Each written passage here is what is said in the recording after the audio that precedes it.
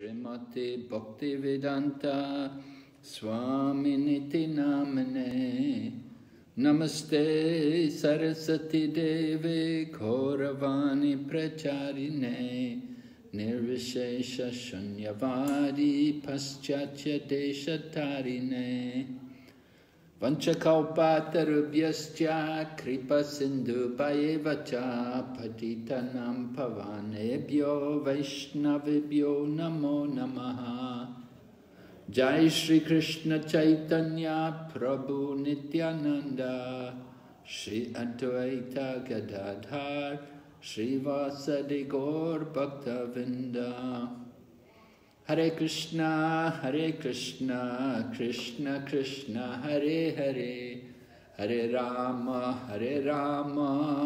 Rama Rama, Hare Hare. So we welcome everyone to our Bhakti-sastri course. We're studying Bhagavad Gita, and today we're going to begin chapter 18. We have 3 days to complete chapter 18, so it's quite good. We've got time on our side. I have a little PowerPoint presentation to share with you to begin with, and after some slides, then we'll come back and work with the text, go through the text. Oh. Who is the host? Maharaj, I am the host. Yeah. So I want to share the screen. Okay, Maharaj, I think I already made you the co-host, so you should be able to share. No. Okay, let me just share, Maharaj. You made Sri Chandrika Devi Dasima. Oh, sorry. Okay.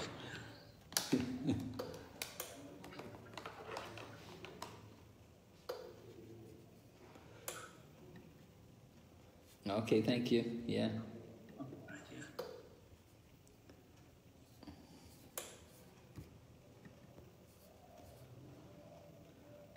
Is everyone able to see? Yes, Maharaj. Yes, Maharaj. Yes. Okay.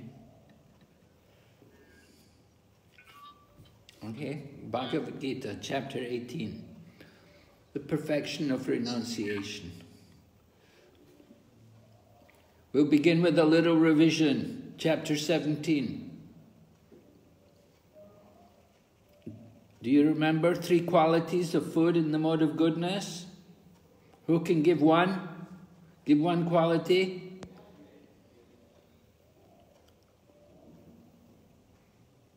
Some hands are raised. Yes? Hare Krishna Maharaj, juicy. Juicy. Yeah, like watery. Okay. Anybody else? Milk and fatty in mode of goodness. Milk, you can't say milk. You can't say food in the quality of goodness. Food. Qualities. Milk is not a quality. Sorry, the fatty food, which is the fatty, okay. product of milk. Yeah. Use of milk. Okay. Yes. Someone else? Krishna Madhuri Mataji?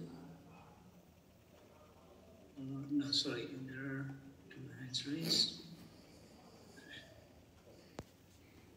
What we really want here, what are the particular benefits of food in the mode of goodness? Yes, Liti Karuna Mataji? Hare Krishna Maharaj, it increases the longevity of life. Yes. Right. Increase the duration of life. That's one quality, one good quality. Another quality,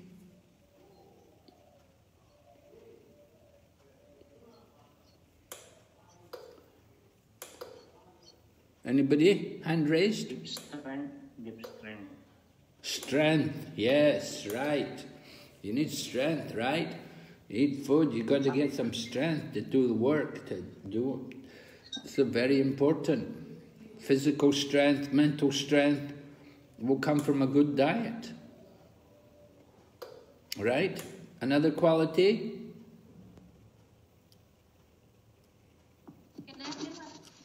Hmm? Yes? Yes, Mataji. Health. Healthy. Oh, yes. Yeah. It gives health. All right. Yes? Okay, so we've got increased the duration of life, with strength, health. Anything else? Happiness. Yeah. Yes, right. Happiness.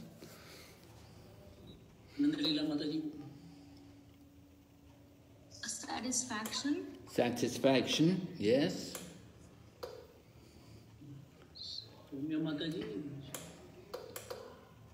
It purifies the existence. Purifies the existence. Yes, right. Good. Okay, we'll go ahead. Number 2. Describe some qualities of austerity of the body.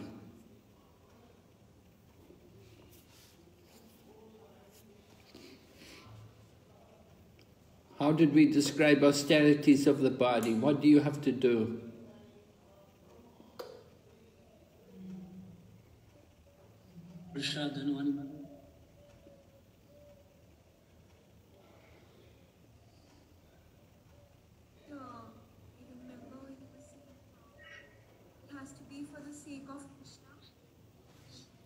I'm not able to hear her.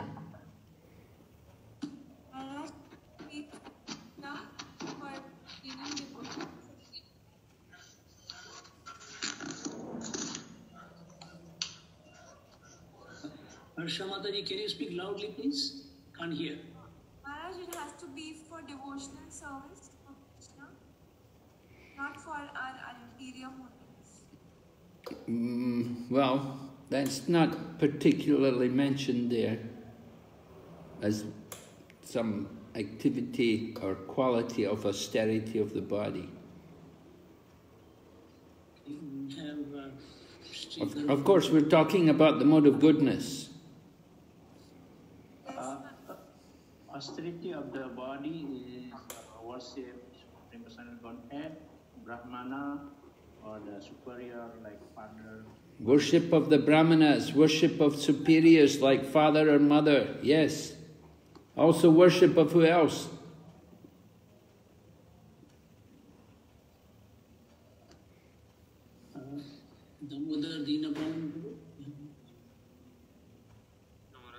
Worship of spiritual master.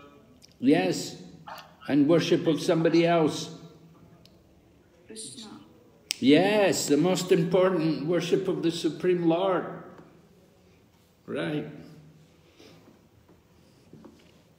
Any other things we're supposed to do? Yes, Prabhu. Hare Krishna Maharaj. It consists of cleanliness, simplicity, celibacy, and also non-violence. Oh, very good. Yeah, so you got all of them, right. And what does austerity of speech consist of? Truthfulness. Speaking only about Krishna? No, that's not particular, that's not mentioned. Austerity of speech was? Truthfulness, Maharaj. Huh? Is it truthfulness? Yes. We should speak the truth. Something else? Not agitating to others. Shouldn't be agitating to others, right?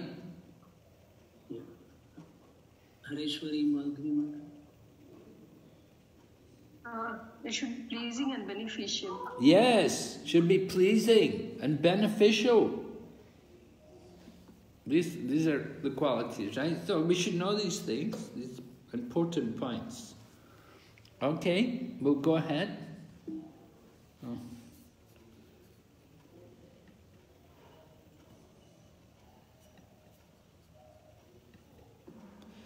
So here's the breakdown of the verses, what we have in the 18th chapter.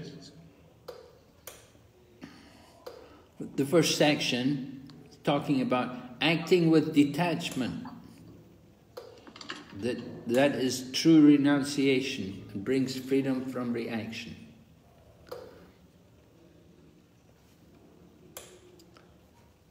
And then second section, 13 to 18, the conclusion of Sankhya and Vedanta.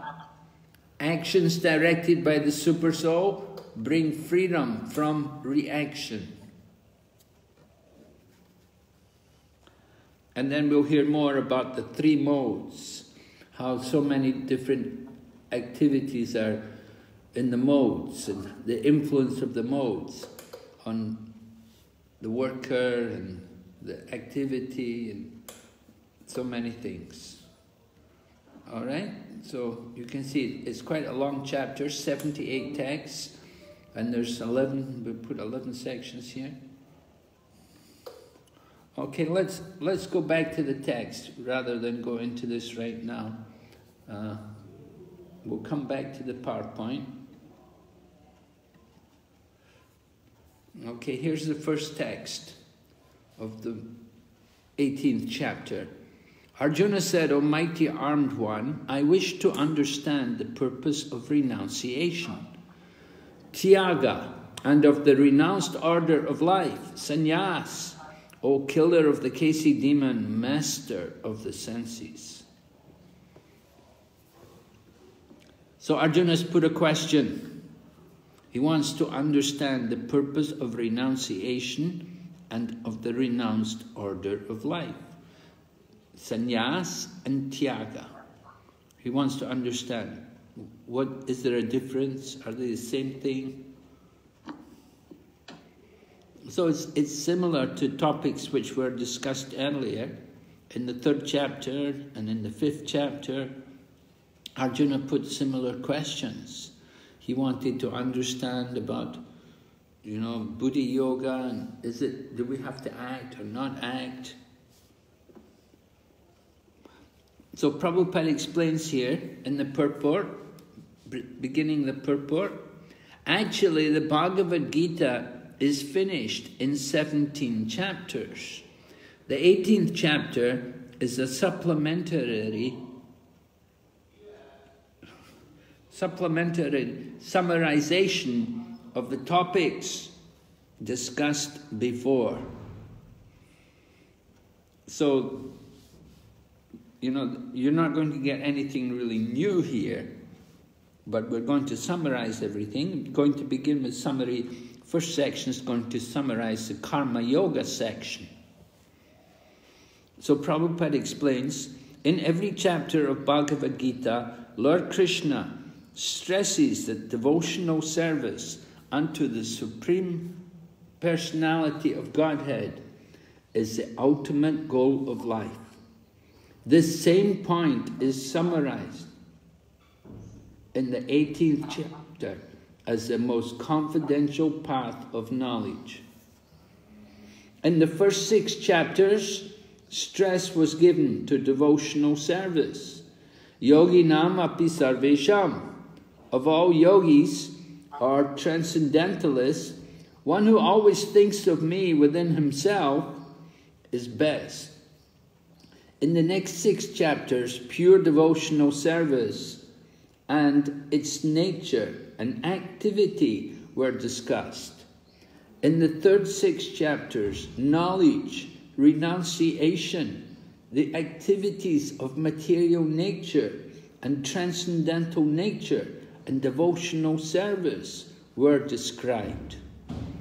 It was concluded that all acts should be performed in conjunction with the Supreme Lord, represented by the words Om Tat Sat, which indicate Vishnu, the Supreme Person. The 3rd part of Bhagavad Gita has shown that devotional service and nothing else is the ultimate purpose of life. All right, so this is the important point. We want to understand devotional service is the real point. And then going on, further on in the purport, Prabhupada explains, as in the 2nd chapter, a synopsis of the whole subject matter was described. And in the 18th chapter also, the summary of all instructions is given. So we're going to get the summary of all the instructions. So Krishna begins his... let me... Oh wait, there was something else I wanted to show you.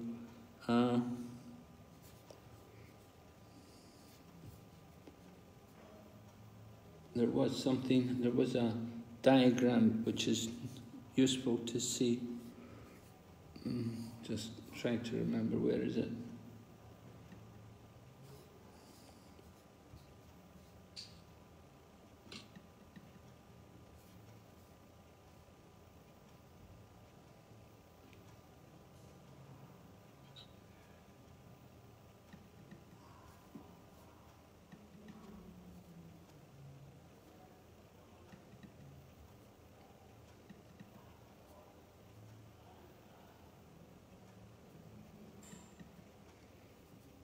All right, can everyone see this chart?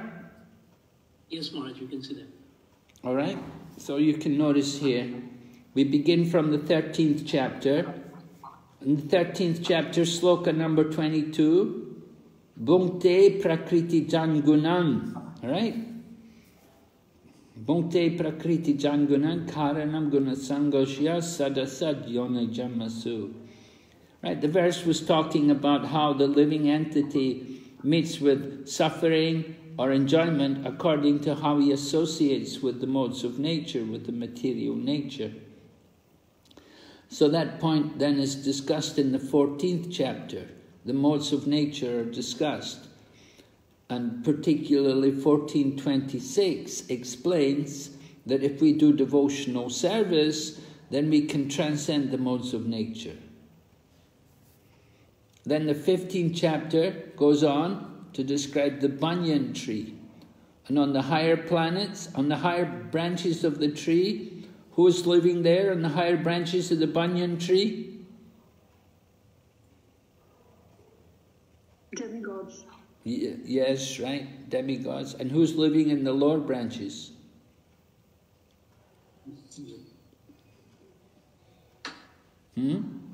Demons. Demon. Who else is living there? Human beings. Yes, human beings, animals, different creatures like that. They're living in the lower branches. So the 16th chapter describes the divine nature and the demoniac nature. And then the 17th chapter, you can see here, the divine nature, 16th, they will accept the scriptures. And the demoniac, they don't accept the scriptures. They don't accept Shastra. So chapter 17 then was discussing Shastra. They don't have Shastra, but they have faith. So what happens? If someone has faith, but no Shastra, the result is faith in the modes. But if you add Om Tat Sat, then that faith in the mode becomes Bhakti. So this is the main points from the chapters, from 13 up to 17. You can see the progression, and you can see how Om Tat Sat brings about devotion. Although it was faith in the modes, by adding Om Tat Sat, you bring in the element of devotion. All right? Is that okay? Any questions on this? Okay. Yes? Hare Krishna Maharaj. Maharaj, little clarification, how, like, if it is in different modes, in passion or ignorance, and if you just add Om Tat Sat, then how will it become devotion service? Because Om Tat Sat represents the Supreme Personality of Godhead. But, like, if we see emotional, like a pure devotion and all, there is certain rules and regulations and all that has to be followed. So if it is in mode of ignorance or passion, then won't it become that sahajyas? Well, that point is that when you add Om Tat Sat, you see, when you chant the holy name of the Lord, then you're going to bring about a change. You're going to bring about some purification. Of course, it's not just once chanting. You know, there has to be quality in the chanting. But that's the point, that if you chant the holy name, you can transcend the modes of nature. All right? The spark of devotion can burn up all the reactions, all the past karma, and it can free us from the modes of nature. Even one time chanting the holy name is sufficient to bring a person up to the point of liberation. It's a spark of devotion. It burns up unlimited amounts of sinful reactions. Right? Yes, Maharaj. That's the philosophy. One spark of devotion, one little bit of devotional service, it can change everything. Of course, there's quality in the chanting of the holy name, but we're assuming that somebody's chanting the holy name with sincerity at the level of namabhas, with not deliberately committing any offenses. So, chanting at the level of namabhas will destroy unlimited amounts of sin.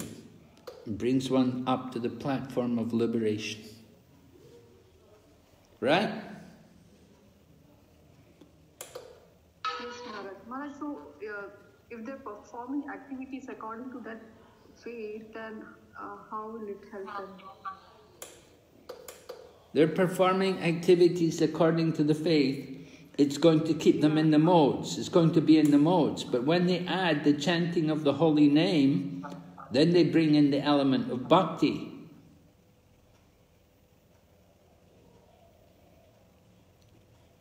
Okay.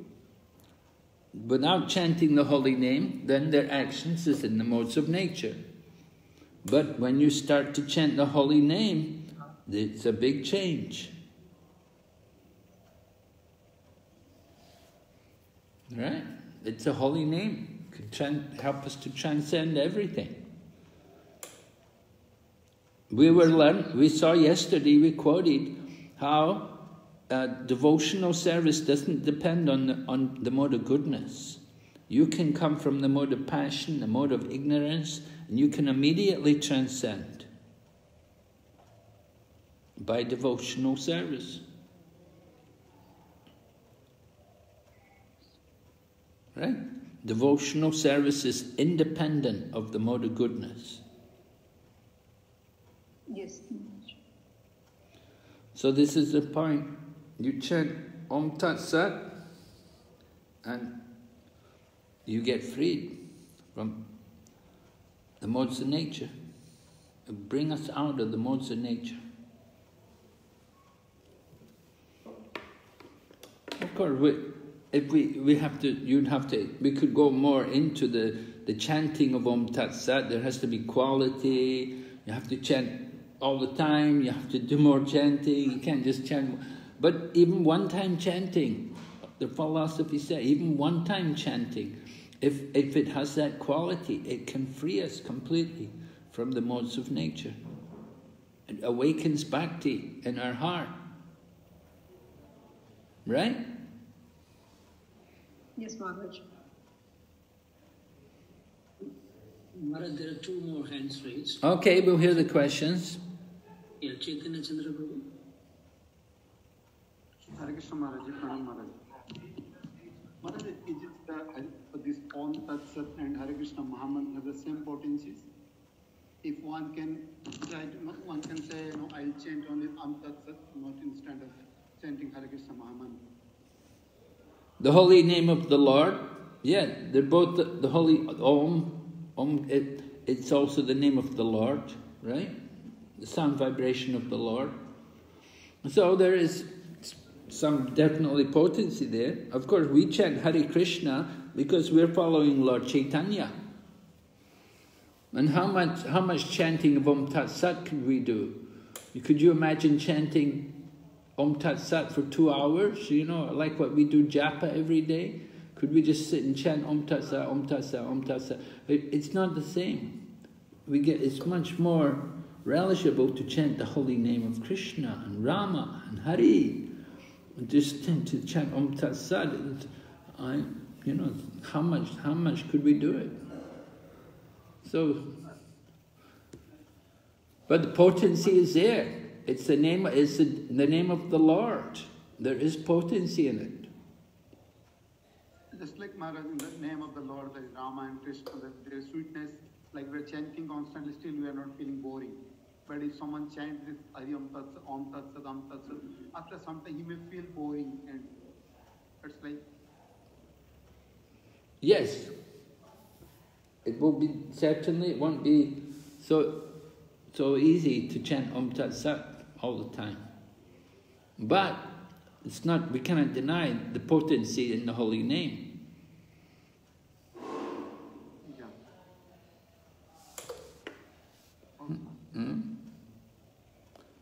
Yes, the other question?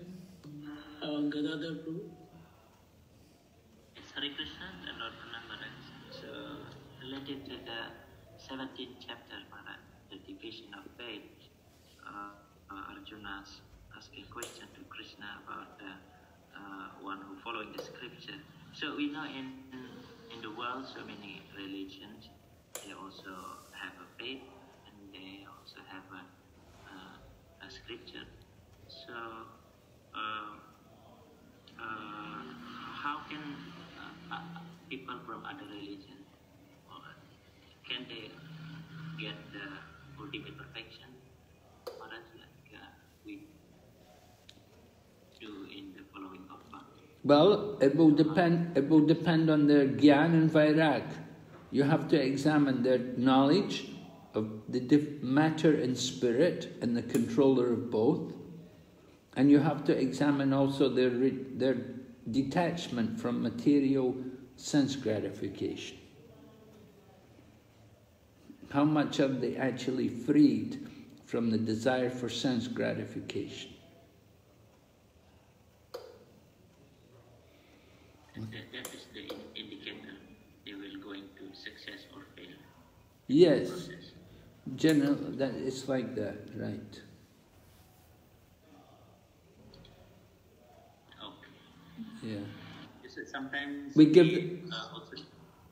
we try to introduce the holy name, and they claim, yes, we have the holy name also, the good name of God, and about we present the glories of the Vedas. Of course, they're not so easy to accept because they have their own scripture.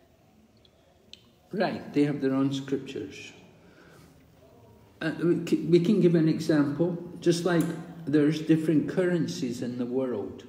You know, you have the dollar and you have the pound and you have the Chinese yuan and you have the Indian rupee.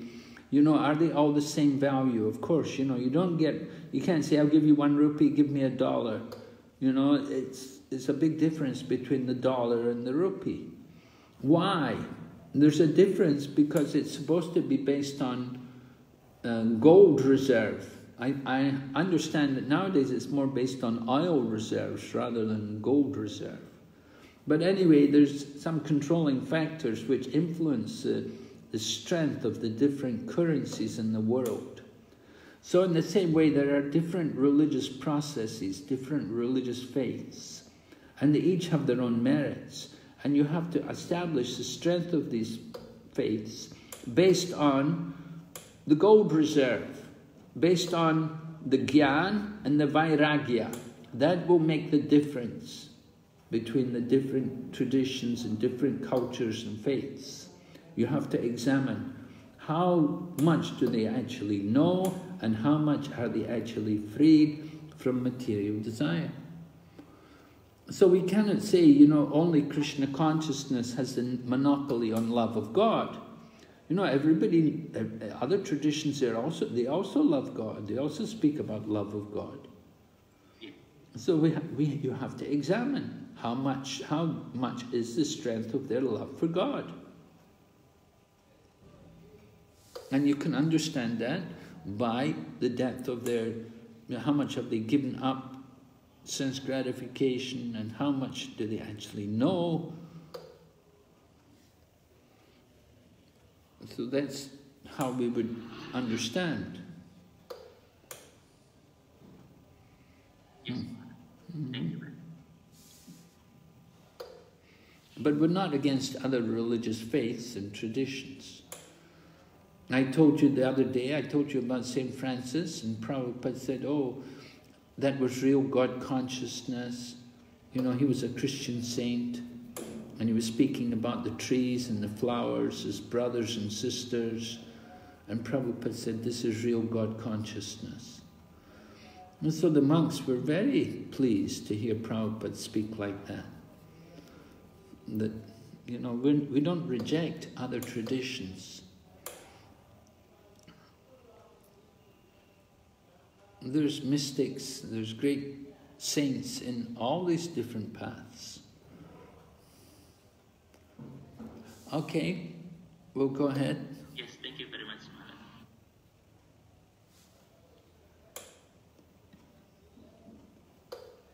Maharaj. Okay, so Arjuna's, let's see, text number 2. Arjuna's question. No, rather Arjuna asked the question in text 1. Now text 2 is Arjuna, the Lord replying. So Lord Krishna explains the difference between Tyaga and Sannyas, right? The giving up of activities that are based on material desire is what great learned men call the renounced order of life. Right? The giving up of activities based on material desire. This is actually sannyas. And the giving up the results of all activities is what the wise call renunciation, tyag. So some distinction there. One is giving up activities, and one is giving up the results of activities. Of course, the sannyas is meant to give up the activities which are based on material desire. It's not that he's supposed to give up all work or all activities, but he should give up activities based on material desire. And the tyagi, the one who's renounced, they give up the results of all activities.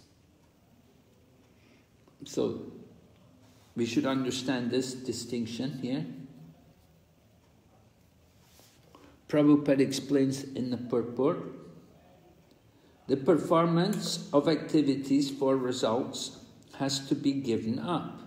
This is the instruction of Bhagavad Gita. But activities leading to advanced spiritual knowledge are not to be given up. Right?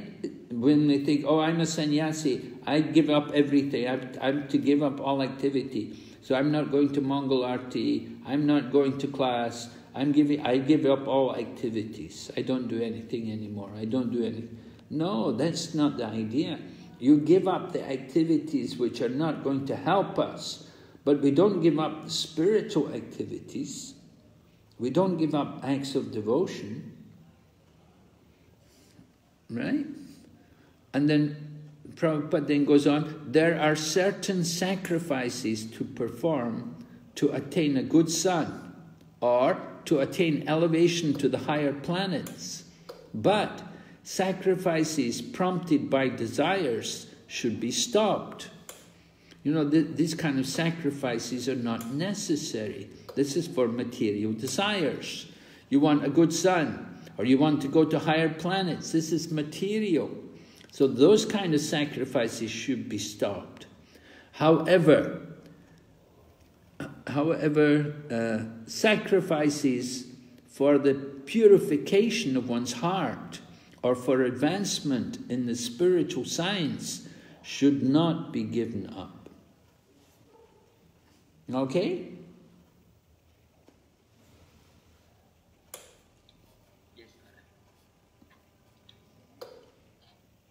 Text number 3. Some learned men declare that all kinds of fruitive activities should be given up as faulty. And yet other sages maintain that acts of sacrifice, charity and penance should never be abandoned. You know, somebody may say like that, you know, I'm sannyasi, I don't do any charity, I don't do any penance, I don't do any sacrifice, I gave all that up. I give up all these things. Well, should they be given up? We will hear. And Prabhupada in purport of text 3 talks about animal sacrifice. Is this something we want to give up? Well, some people say it's okay, some people say it's good, and they say this is Vedic. But, of course, Kali Yuga, we're not supposed to do these kind of sacrifices. Prabhupada writes in the purport, some say that animal killing should always be avoided, and others say that for a specific sacrifice it is good. All these different opinions on sacrificial activity are now being clarified by the Lord himself. Text 4. O best of Bharatas, now hear my judgment about renunciation. O tiger among men, renunciation is declared in the scriptures to be of 3 kinds. So we heard about faith, 3 kinds. Now we're hearing also renunciation is of 3 kinds. And we're hearing directly from Lord Krishna. Lord Krishna himself is describing. So, text 5. Acts of sacrifice, charity and penance are not to be given up. They must be performed. Indeed, sacrifice, charity and penance purify even the great souls. So then in the purport, Srila Prabhupada speaks about some different activities which people may think should be given up.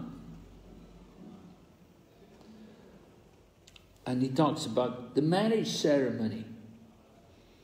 He says, the yogi should perform acts for the advancement of human society.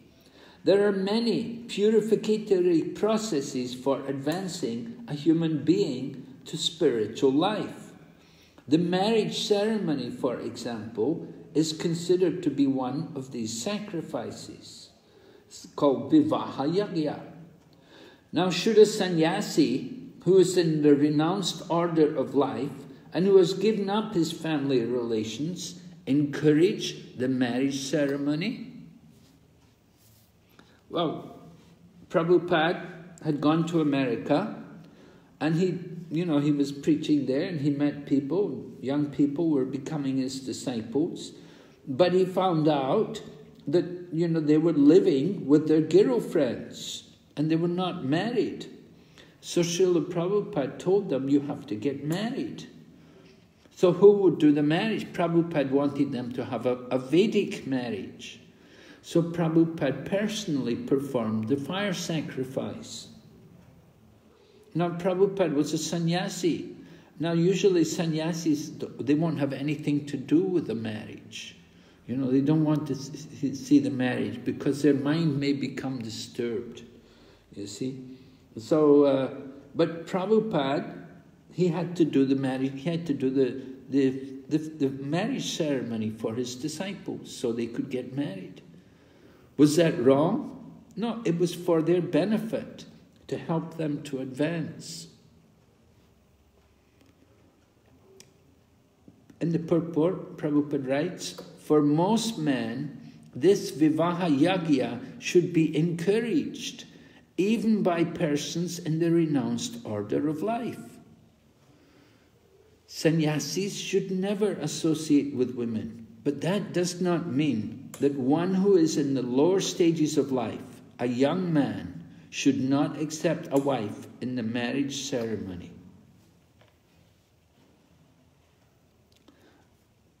All prescribed sacrifices are meant for achieving the Supreme Lord. Therefore, in the lower stages, they should not be given up. Similarly, charity is for the purification of the heart. If charity is given to suitable persons, as described previously, it leads one to advance spiritual life. Yeah, it's a great benefit to give charity to a great soul. I was telling about the Italian man who gave the money to Prabhupada. And, you know, Prabhupada blessed him. You could see he's a very nice devotee. I think he's a spiritual master now. And so that when you give some money to a great soul, it's for our spiritual benefit. We can make great advancement. When we sacrifice, make some sacrifice, try to give some service to the souls. We say, Mahat Sevam Dwara Mahur Vimuktes. By serving the Mahatmas, it opens the doors to liberation. All right? So Prabhupada, some people may have criticized Prabhupada because he's performing the marriage ceremony and he's a sannyasi, but here Prabhupada's explaining that for their spiritual advancement he's doing this. These were young people. Young people, they needed to be married. They were certainly not ready for sannyas. Okay, so that's text 5. Going ahead, text number 6. All these activities should be performed without attachment or any expectation of result. They should be performed as a matter of duty. O son of Prita, that is my final opinion. All these activities, sacrifice, charity, and austerity, should be performed without attachment, right? So this first section is describing karma yoga, right? The effect of karma yoga.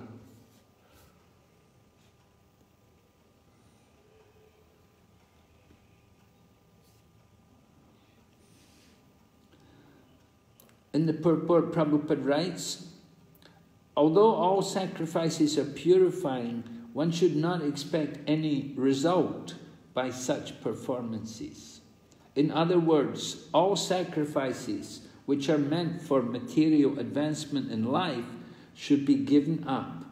But sacrifices that purify one's existence and elevate one to the spiritual plane should not be stopped.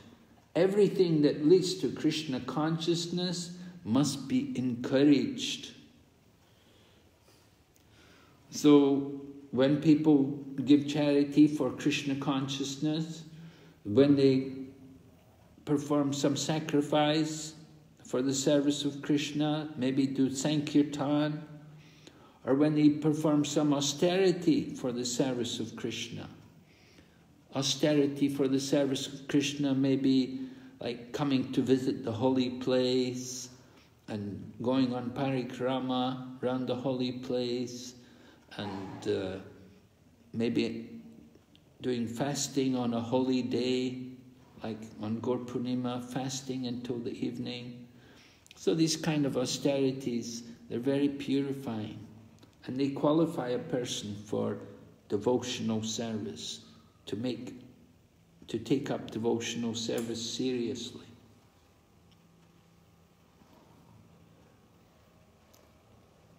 Text number 7. Prescribed duties should never be renounced. If one gives up his prescribed duty because of illusion, such renunciation is said to be in the mode of ignorance. This is important for Arjuna to hear, because Arjuna, remember, he was thinking of renouncing, of giving up his duty. Arjuna was thinking he didn't want to fight the battle. He thought it was wrong. He was thinking, no, I'm not going to do it. The Lord Krishna is telling him, prescribed duty should never be given up. And then Prabhupada gives an example in the purport.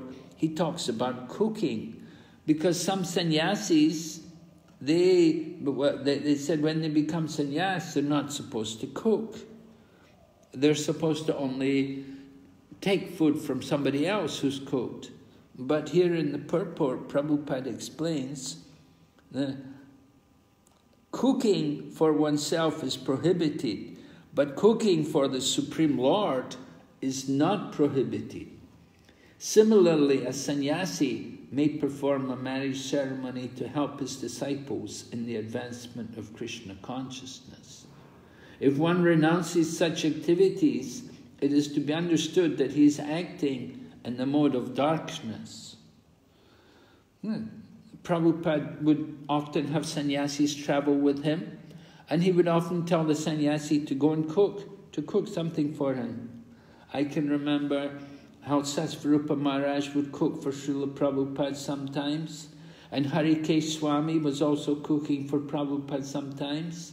And then Ribhatinandan Swami, he was also I remember making samosas for Prabhupada, and he would run upstairs to give to Prabhupada, and Prabhupada would tell him what was wrong and how he could improve it. And Prabhupada knew exactly how to cook everything. And he was directing, he was showing the sannyasis how to do it. So it's an act of devotional service. The Mayavadi sannyasis, they think cooking is for sense gratification. One time we were doing a book fair in a Buddhist country, I think it was Taiwan. So we had one of the books by Kurma, cooking with kurma. And some Buddhists came and looked at our cookbook, and they scoffed. They said, "This is all sense gratification." They could not understand that this cooking is done for Krishna. If you ever go to a Buddhist restaurant, the food is bland, has no taste, because they say, no, if it has taste, that is sense gratification. Everything should be plain and bland. And the Buddhists will make soap. They will make soap without any fragrance. There should be no fragrance, no smell to it, because that's sense gratification.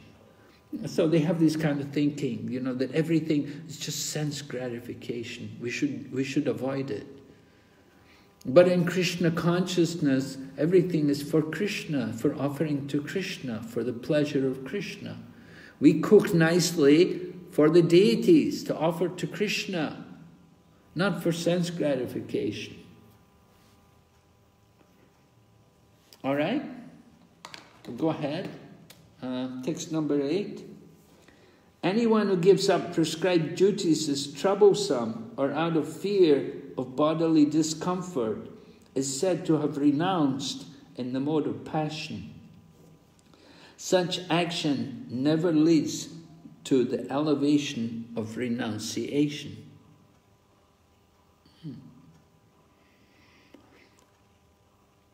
So Prabhupada in the purport, he says, one who is in Krishna consciousness should not give up earning money out of fear that he is performing fruitive activities. In the beginning of our movement, the devotees thought, working in a job is Maya. They should give up their job.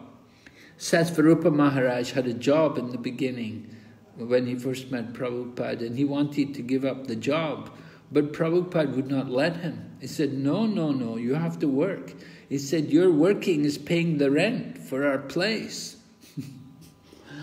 So at that time, for some time, Sasvarupa had to keep the job, keep working, and later on Prabhupada said, now you can give up the job. But initially, Prabhupada told him keep the job, and Prabhupada also told devotees sometimes go and get a job. To maintain that, they have to all work and maintain the temple. And it was only because they had to go to work, they had to find jobs, so then devotees, they decided working in a job is not very nice, let's find some other way by which we can support the temple. And they went on Sankirtan, and they began to distribute back to Godhead, and they got donations, and they decided this is much nicer than working in a job. So with Prabhupada's blessing, they gave up their work and they took up full-time Sankirtan. So we don't give up prescribed duties just because it's troublesome. Just like waking up in the morning, in the winter time, it's cold, you don't want to wake up, but we have to wake up. We have to get up just the same. It may be troublesome, but we have to do it.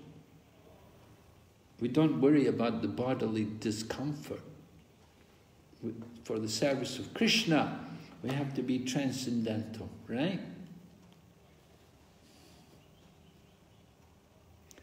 So we don't want to renounce in the mode of passion.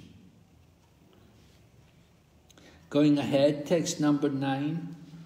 O Arjuna, when one performs his prescribed duty only because it ought to be done, and renounces all material association and all attachment to the fruit, his renunciation is said to be in the mode of goodness. Oh, okay.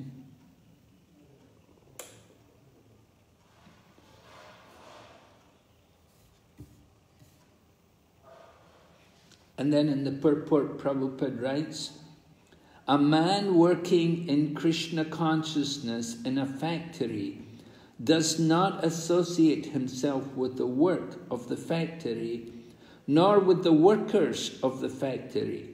He simply works for Krishna. And when he gives up the result for Krishna, he is acting transcendentally. So, you may be working in the factory or wherever, but you can be on the transcendental platform. You can be Krishna conscious. It's not that you have to be in the temple and you have to wear saffron dress to be transcendental. No. Whatever, in any situation you can be. But what's important is that you're doing it for Krishna, working for Krishna, without attachment to the results. And you give the fruit of your work for the service of Krishna. You're not attached to the fruit. So that's the difficult part. People often work, and they're very attached to their sense gratification. They want to enjoy the results. They don't give.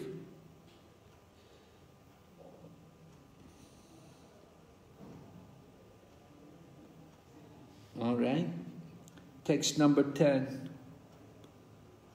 The intelligent renouncer, situated in the mode of goodness, neither hateful of inauspicious work, nor attached to auspicious work, has no doubts about work.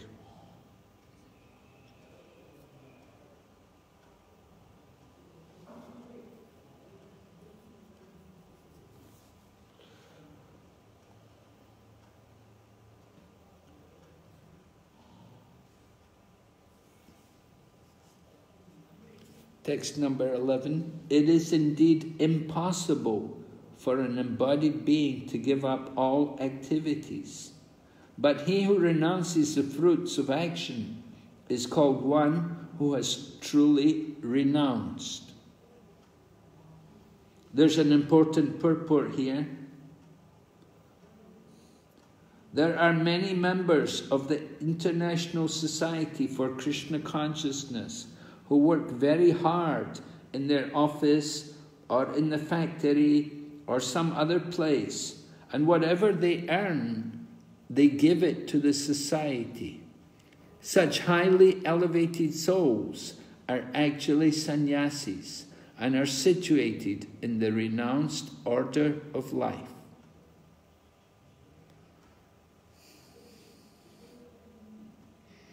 So that's an important point. Prabhupada recognizes that somebody may be working in a job, but he's actually a sannyasi. He's actually renounced because they're giving the fruit of their work for the service of Krishna. Not an easy thing to do. Not so easy. But in the beginning of our movement, the devotees worked like that. They were ready to sacrifice. And even today, there are devotees who contribute a lot, to give a lot to the service of the movement.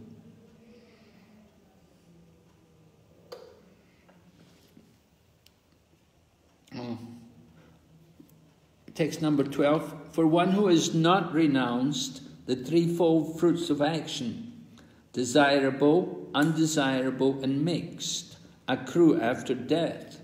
But those who are in the renounced order of life have no such result to suffer or enjoy. So someone's not renounced, then they have to, maybe they will enjoy some and they will also suffer. The fruit of the actions is going to be there. But somebody is actually renounced, they don't suffer or enjoy. They just serve Krishna. They're just engaged in the service of Krishna.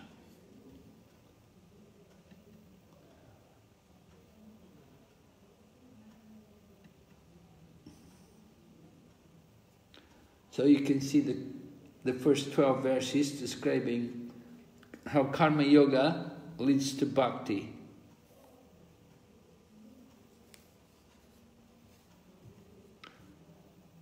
Maybe we'll go back to the PowerPoint. We can see the same points described again in the PowerPoint. Can everyone see the PowerPoint? Yes, Madam. You're able to see it? Okay. So you can see nice illustration here on the right. We have Srila Prabhupada at the time of his sannyas. Prabhupada took sannyas. The person in the center was the god brother of Srila Prabhupada. His name was Bhakti Pragnakeshava Maharaj. And he has a temple over in Navadvip. No, he's no more. He left the world in he left the world maybe late 1960s or early 70s. But he gave Srila Prabhupada the sannyas. And when Prabhupada took sannyas, this other man also took with him. So two men took sannyas the same day. So, what is the purpose of the renounced order of life sannyas and renunciation, tyaga? Is it possible that these two are similar in purpose or even the same? What do you say? Is it possible? Are they the same or not?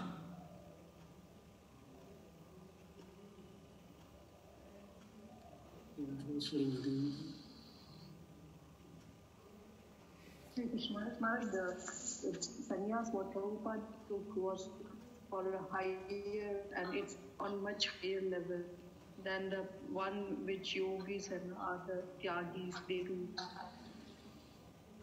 Because he's working for Krishna, whereas others, they are working for themselves. Well, you can't, that's a harsh judgment to make. How do you know everybody's working for themselves? How do you know everybody? They have a goal of like either siddhi or like merging into Brahman. Well, they may not. They may be Vaishnavas. Not everybody wants to merge. Some people are devotees. But what Prabhupada did was yukta vairagya. That means use everything in Krishna's service, not to like deny anything which can be used in Krishna's service. Well, that's not taught just by Prabhupada. That comes from Rupa Goswami. We give the credit for that to Rupa Goswami, and we're following the principle of Rupa Goswami, yukta vairagya. Right? So Rupa Goswami has guided like that. So all the Gaudiya Vaishnavas, all the followers of Rupa Goswami, the Gaudiya Vaishnavas, they're all doing like that.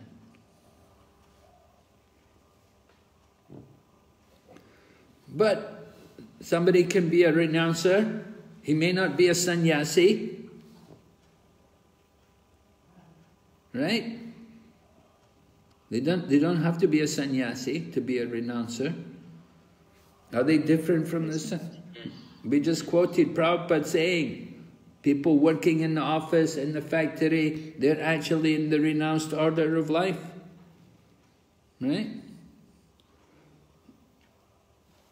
Going ahead, the next slide. Let me put. Wise men say, sannyas means giving up activities based on material desire. Tyaga means giving up results of all activities. Conclusion. Someone like to read the conclusion?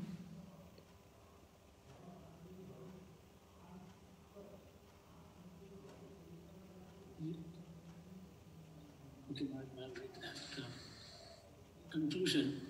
Give the result of activities by offering them to Krishna and only do activities that are for the purpose of devotional service.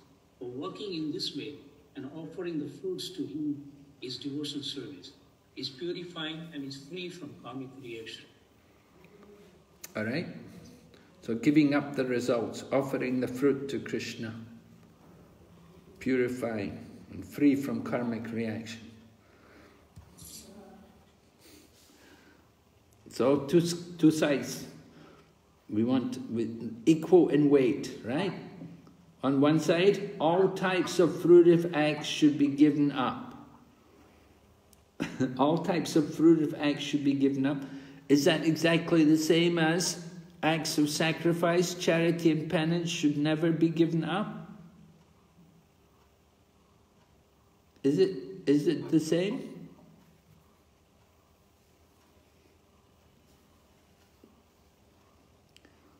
What do you say, Chandrika?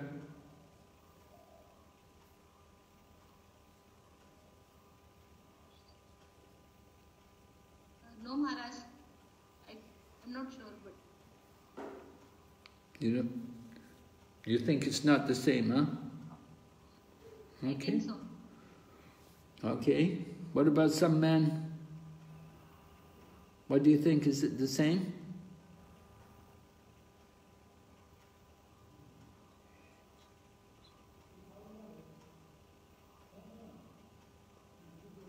Maharaj, can we generalize saying that anything with connection to Krishna cannot be given up, and which is not connected to Krishna can be given up? I mean, in this, can we generalize it like that?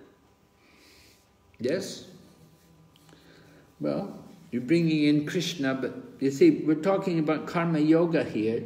The concept of Krishna hasn't come in. Concept of Krishna comes in at devotional service. We're giving a summary of the first section of the Bhagavad Gita. I'm talking about karma yoga. We're not talking about devotional service. So to bring devotional service into it is not really correct. See, all types of fruitive acts should be given up. Fruitive acts means things which we do for our own sense gratification. But giving acts of sacrifice, charity and penance should never be given up. If they're done, of course, the sacrifice, charity and penance should be done for the purpose of spiritual advancement, to make spiritual advancement. We don't give charity or do a sacrifice or penance just for sense gratification. At least we shouldn't. Some people may do. They may give charity. You know, they say in India, they say, "Ek paisa dega, 10 lakh milega." Oh, I will give charity, right? I'll give 1 paisa and I'll get back 10 lakhs. So that kind of charity, that should be given up. But sacrifice, charity and penance for the service of Krishna should not be given up. But fruitive acts should be given up. Fruitive acts for the body, for sense gratification. So they're the same. The two sides are the same. Right? Acts of charity, sacrifice, and goodness, purify one, should never be given up. Do these acts as a matter of duty, without attachment to the fruit, and free from material association. You can see here, nice Vivaha Yaga, fire wedding ceremony taking place, husband and wife. And here you see Lord Vamanadev putting his lotus feet on the head of Bali Maharaj. So Bali Maharaj gave charity. So that kind of charity, if you're giving to Lord Vamanadev, that should not be given up. That's very good.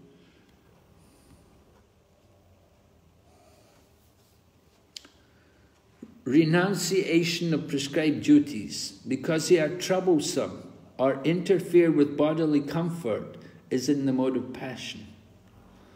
So, you can read, what is the Mataji saying? She says, I refuse to bathe until they release a 100% waterproof phone case so I can text in there. Right? People like to have their handphones everywhere, even in the bathtub. So the lady's saying, I need a 100% waterproof phone case, then I can do my texting. She's not going to give up bathing. She's not going to give up her handphone.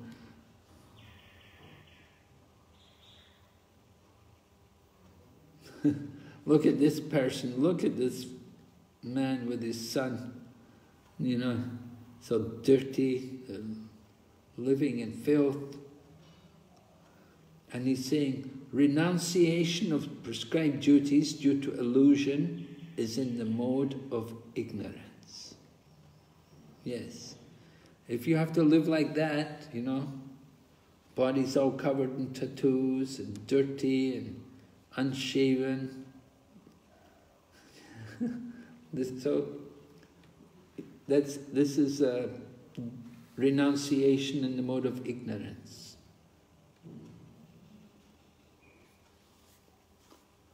For one who is not renounced, the threefold fruits of action accrue after death.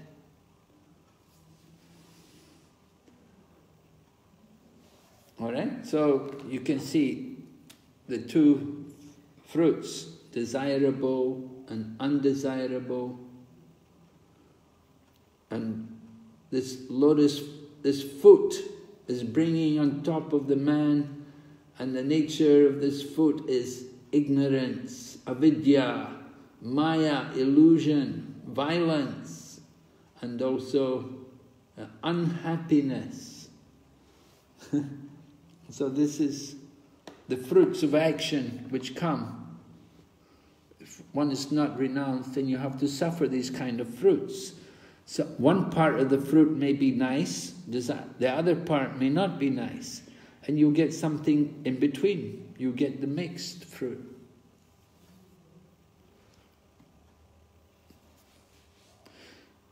Good, bad and mixed reactions, like a fragrant rose with thorns.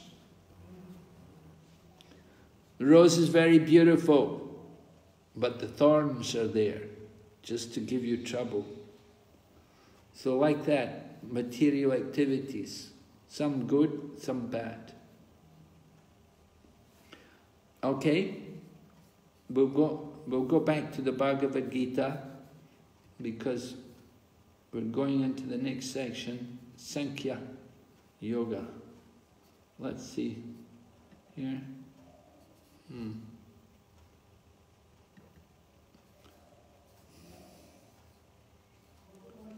So next section, text 13.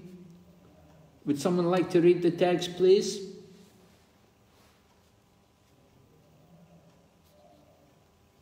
O mighty armed Arjuna, according to the Vedanta, there are 5 causes for the accomplishment of all action. Now learn of these from me. Read that first paragraph of the purport. Perfect. A question may be raised that since any activity performed must have some reaction, how is it that the person in Krishna consciousness does not suffer or enjoy the reactions of work? The Lord is citing Vedanta philosophy to show how this is possible. He says that there are 5 causes for all activities, and for success in all activity, one should consider these 5 causes. Sankhya means the stock of knowledge, and Vedanta is the final stock of knowledge accepted by all leading acharyas. Even Shankara accepts Vedanta Sutra as such. Therefore, such authority should be consulted. Read the next paragraph also. The ultimate control is invested in the Super Soul. As it is stated in the Bhagavad Gita, Sarvasya Chaham Hridi Sannivishto. He is engaging everyone in certain activities by reminding him of his past actions, and Krishna-conscious acts done under his direction from within yield no reaction, either in this life or in the next, or in the life after death. All right, so we're going into this. Sankhya. Sankhya means Jnana Yoga. We covered the Karma Yoga part. The first 12 texts were dealing with Karma Yoga. Krishna summarized the Karma Yoga from the earlier chapters. Now, this next section is going to summarize the Jnana Yoga part. Right? Jnana Yoga, Sankhya, analytical study. And so it's mentioned here that 5 items, 5 causes for the accomplishment of all action. Right, what's the cause of action? There are 5 causes. And the ultimate cause is? What's the ultimate cause? This Super Soul, right. So, this is the summary of the Jnana Yoga section. Right, go ahead, somebody could read text number 14.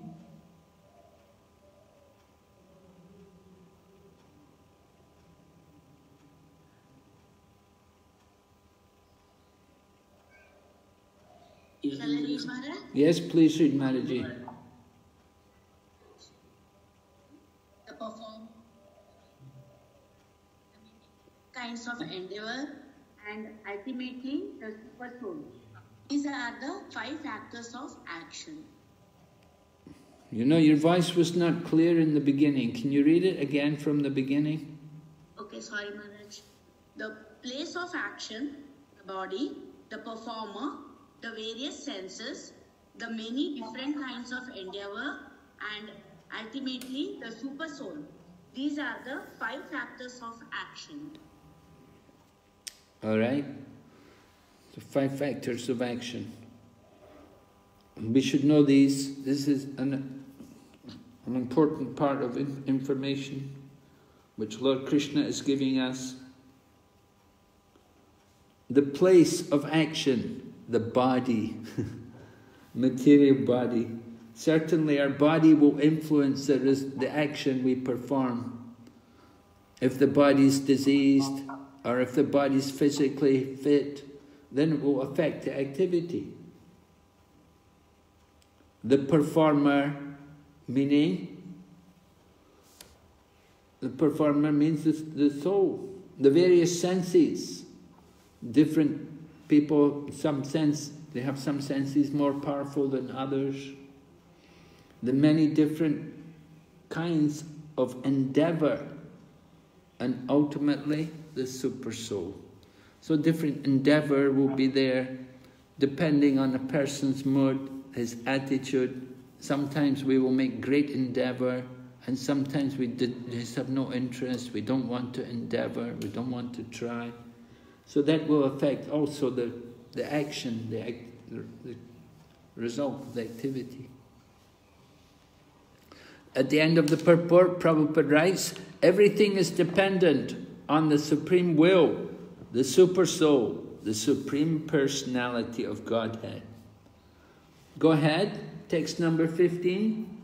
Someone please read. Yeah, Karuna Sindhu Prabhu. Whatever right or wrong action a man performs, the body, mind or stage is caused by these 5 factors. Read the purport. The words right and wrong are very significant in this verse. Right work is work done in terms of the prescribed directions in the scriptures, and wrong work is work done against the principles of scriptural injunctions. But whatever is done requires these 5 factors for its complete performance.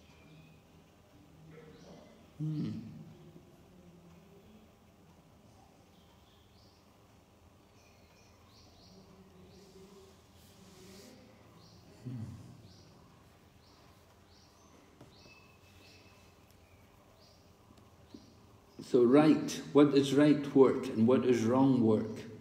If you do right work, it's according to the scriptures, according to the direction of the authorities, and the wrong work is where we act independently or whimsically without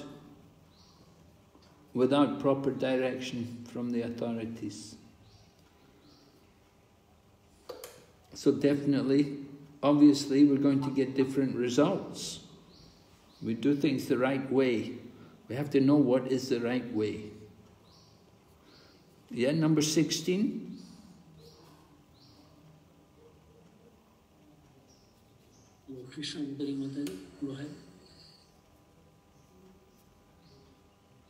Therefore, one who thinks himself the only doer, not considering the 5 factors, is certainly not very intelligent and cannot see things as they are. Purport? A foolish person cannot understand that the Supersoul is sitting as a friend within and conducting his actions. Although the material causes are the place, the worker, the endeavor, and the senses, the final cause is the Supreme, the personality of Godhead. Therefore, one should see not only the 4 material causes, but the Supreme efficient cause as well. One who does not see the Supreme thinks himself to be the doer. So this is the point here, that without recognizing the Supersoul, we're thinking we are responsible. But we're only one factor. There are other factors. The place, the worker, the endeavor, the senses, and the Supersoul. So the ultimate factor is the will of Krishna, the Supreme Lord. So in everything we have to see the hand of Krishna. All right, text 17. Someone else like to read? Yeah. One who is not motivated by false ego, whose intelligence is not entangled, though he kills men in this world, does not kill, nor is he bound by his actions. So why is this important for Arjuna?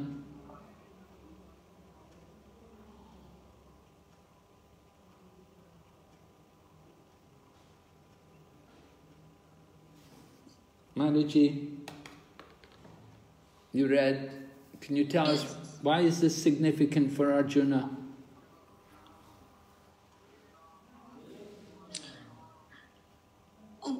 Why is it important for Arjuna? What, like, I didn't actually exactly got. Yeah, I mean, why is Krishna explaining like this particularly? He may kill men in this world, but he's not bound by the actions. So it's an important point in the mind of Arjuna.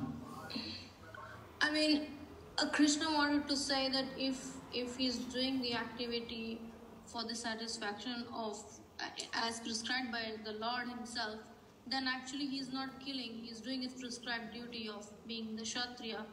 But then if he is wanting to, like in the previous verse how it was like, one who sees himself to be the, the cause, but then he is not seeing it fully. Supreme efficient, the Supreme Lord is also the cause of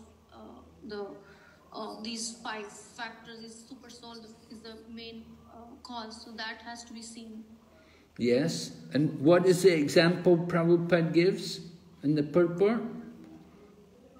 That he's not bound by the actions. Prabhupada gives an example in the purport. At the end of the purport, soldier killing under the command of the superior officer, he's not judged, and but if he just goes on his own and tries to kill people, then he will be punished. Right, yes. Thank you. So independent action, not encouraged. Prabhupada says, personal activity and responsibility arise from false ego and godlessness, or a lack of Krishna consciousness. So it's an important point. in Krishna consciousness, you know, people often become independent. They want to be independent. They don't realize how much trouble they're getting into. Better to stay dependent, stay under the control of the authorities. All right, go ahead, text number 18.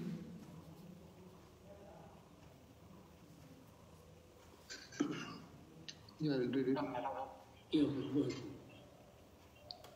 Knowledge, the object of knowledge, and the knower are the three factors that motivate action. The senses, the work, and the doer are the three constituents of action. All right, so this is the introduction to the next section. We're going to hear about knowledge, the object of knowledge, and the knower. We'll hear also about action, the senses and work, and the doer. We'll hear how they're influenced by the modes of nature.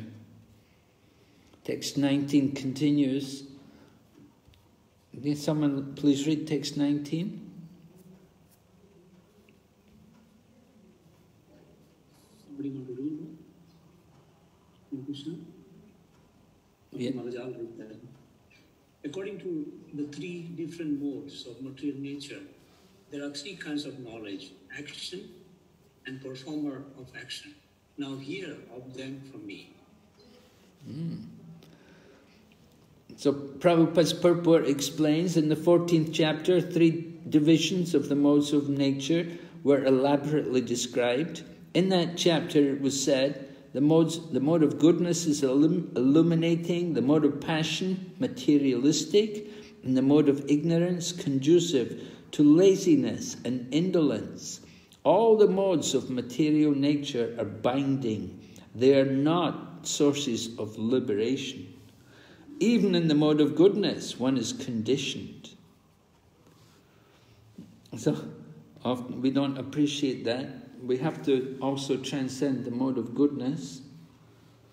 All right, so now Krishna is going to analyze knowledge. We're going to hear knowledge in the modes, the different modes of nature, how knowledge also is influenced by the modes of nature.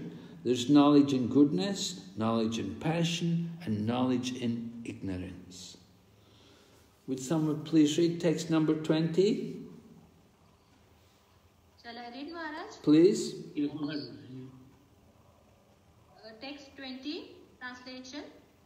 That knowledge by which one undivided spiritual nature is seen in all living entities, though they are divided into innumerable forms, you should understand to be in the mode of goodness.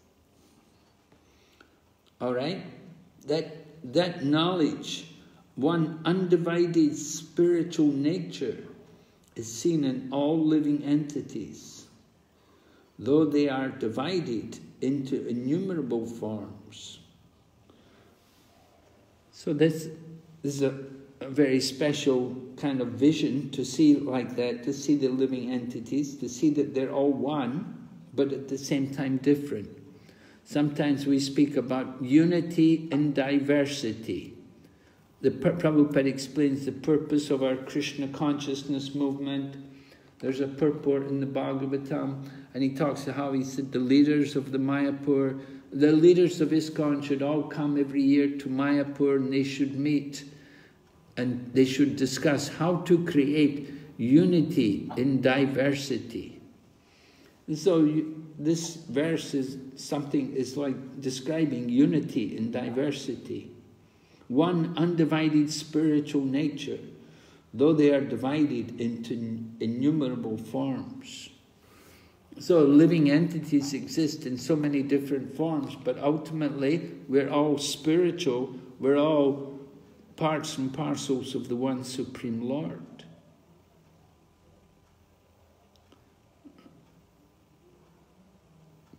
Prabhupada in the purport, at the end of the purport of text 20, it said, differences are perceived in terms of the body because there are many forms of material existence. In conditioned life, the material force appears to be divided.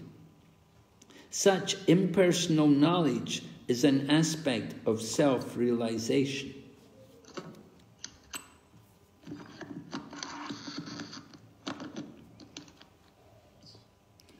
So this is impersonal knowledge.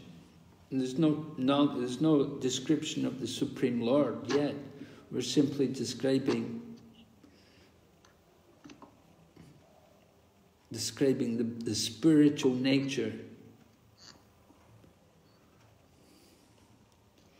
Going ahead, text 21, describe knowledge in the mode of passion. Someone read?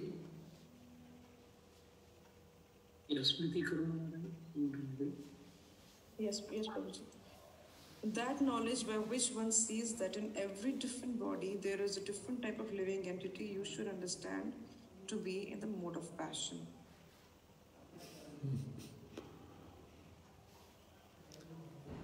In every different body, there's a different type of living entity, right? If we make a distinction between the different living entities, this is the mode of passion. I think I told you about in Christianity they have the concept about animal souls and human souls and plant souls. The soul they say the soul, some people, not everyone, but some people they try to explain like that there are different souls in different forms of life. Or sometimes they would just simply say there's no soul in the animal and the soul is only in the human body. So, Prabhupada explains, or rather Lord Krishna is saying, if we make a difference between different living entities, this is the mode of passion.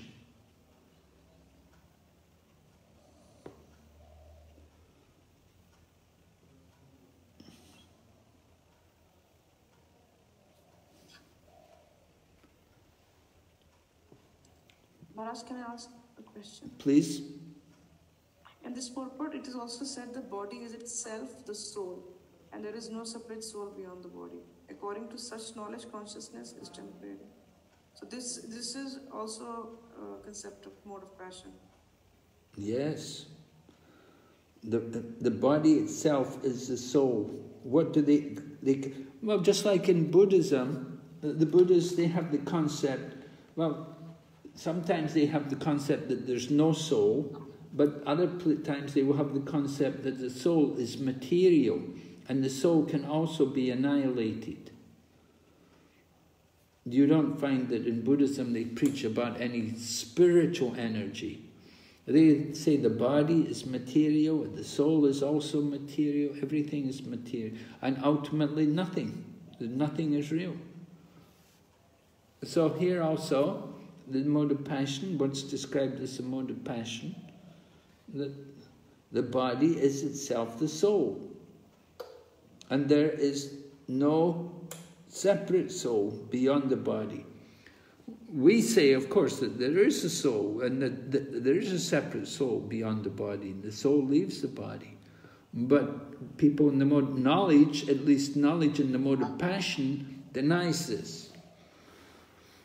They say that with the death of the body, everything is finished.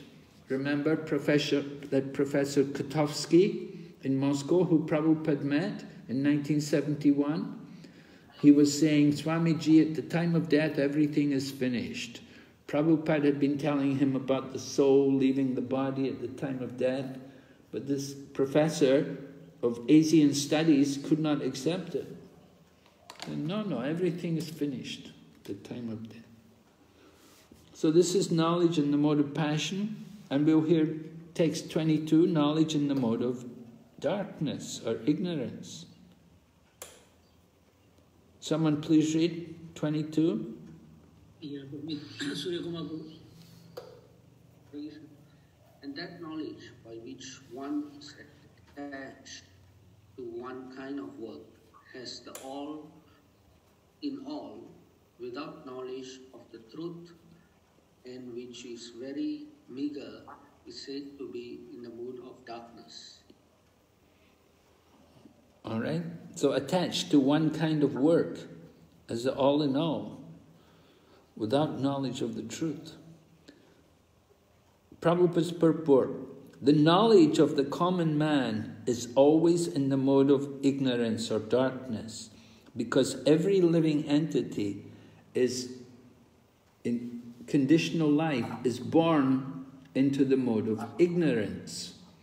One who does not develop knowledge through the authorities of or scriptural injunctions has knowledge that is limited to the body.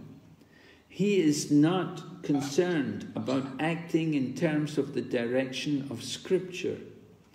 For him, God is money, and knowledge means the satisfaction of bodily demands. Such knowledge has no connection with the absolute truth. It is more or less like the knowledge of the ordinary animals, the knowledge of eating, sleeping, defending, and mating. Such knowledge is described here as the product of the mode of ignorance. In other words, knowledge concerning the spirit soul beyond this body is called knowledge in the mode of goodness. Knowledge producing many theories and doctrines by dint of mundane logic and mental speculation is the product of the mode of passion, and knowledge concerned only with keeping the body comfortable is said to be in the mode of ignorance. So, very nice summary of this section given by Srila Prabhupada. Right. Knowledge in the mode of passion, all mental speculation and philosophies. And knowledge in the mode of ignorance, just simply make the body comfortable. Just so long as we get food, we can eat, we can, we're happy, satisfied. And you know, we may say, well, isn't that all right? Is there anything wrong with that? Anybody like to answer? What's wrong with that philosophy? Somebody said, you know, I just want to be comfortable, and just so long as I'm comfortable, I get 3 meals a day, I'm satisfied. Anybody can respond to this? What's wrong with that? What's wrong with I just want to be comfortable, I just want to eat properly, I'm satisfied. Anyway, you said we should be satisfied. You said we should cultivate satisfaction like a brahmana. I should be satisfied. I'm satisfied just so long as I eat. I get my food, I've got my home, I've got my bed, I'm happy. What's wrong with that?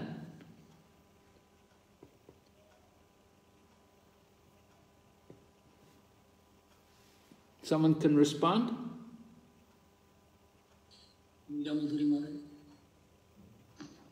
Hare Krishna Maharaj. It is equivalent to animal life, eating, mating, depending on so it is like animals only we are going to live by doing all those things. Oh, you're saying I'm an animal, huh? No, Maharaj. Animal, yeah, you're very correct, of course, that's right. This is animal life. Just eat, sleep, mate, and defend. So, what are we supposed to do? The human life is very, very precious. It is a gift. To reach this level, we have done so much of things. So we have to utilize this human life to get the self-realization, to understand the self-realization, to understand the Supreme Personality of Godhead. If not, again we are going to go back to animal's life only. Yes, thank you. Very good response. Hare Krishna. Hare Krishna. Right.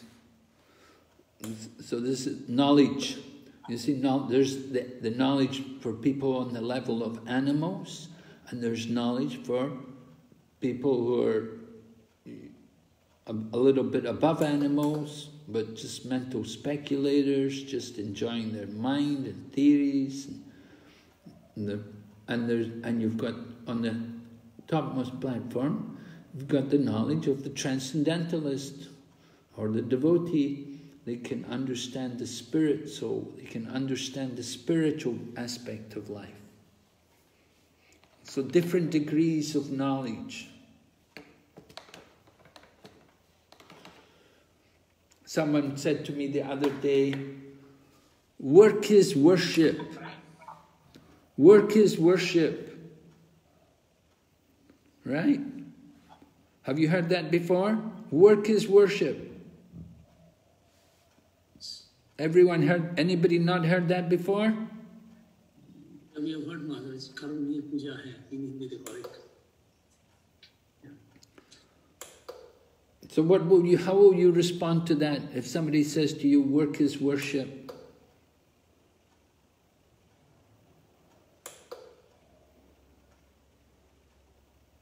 Yeah, in the lekha,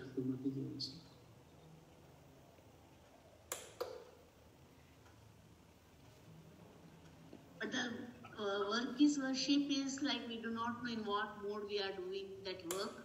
Work may be in the mode of passion or ignorance as it is. If it is in the mode of passion or ignorance, it's of no use, the work. So work should be always done for the mode of goodness and in the this one according to scriptures and for please Lord Krishna. That should be the work. It is not the worship as such. I don't know. This Lord Krishna, he got Arjuna to kill all these people. He encouraged Arjuna to go and kill all these people. You're telling me that's worship? Yes, Maharaj, because it was told by Krishna himself to Arjuna that it is your duty, because that is my instruction. So he has to do prescribed duty. Kshatriya, as a Kshatriya, it's his dharma to do that work. Because he himself did not go for really war or anything. He was instigated. He was brought to that position and it is his duty when he was called for fight, he has to fight. That is his prescribed duty to do. Very good. Yes. Thank you. Anybody else? Yes. Hare Krishna Maharaj, Dandavad. So Maharaj, I would defend him by saying if you think work is worship and is all in all, but work is also binding, right? There is three kinds of work. The reactions to work, that is akarma, like a positive action, akarma, vikarma, and a negative action, and no reaction, which is performed in bhakti. So if he's saying work is worship, then he will also need to suffer for whatever good or bad reactions he's doing.